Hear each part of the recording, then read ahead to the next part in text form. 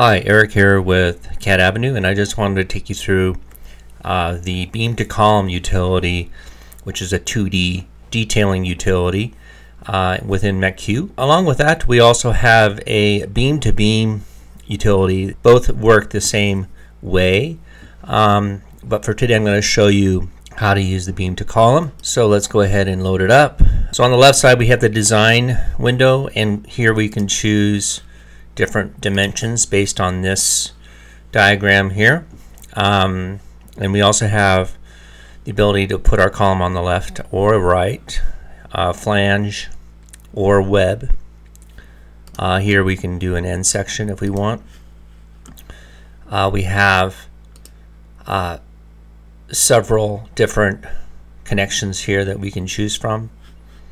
For today we're just going to use the flexible angle seat option. We can choose the size of column that we want and also the spec here, and our angle sizes here. And apart from all that, we can match the layers to, let's say, an office spec if we wanted to, or change the colors and so forth. Let's get started. Basically just go through and check all these the way you want them, then choose draw. It's asking us down at the command line for an insertion point. We'll just put one here. The beam length, we're just going to choose 50 units. I'm working in imperial, so this is going to be a little different if you're in metric. The top point, I'm just going to put it up here at 30, and then down here at, let's say, at 90. And here, as you can see, it's drawn the detail for us with bolt holes and so forth. And then it's dimensioned everything up for us as well.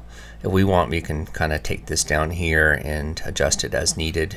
One thing I wanted to mention too, so these sizes are related to your dim scale.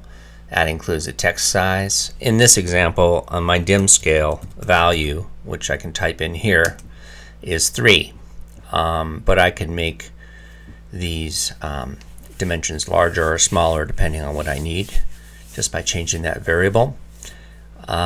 Additionally, my line type scale is set at 1, but I could change this to make this spacing different if I wanted to.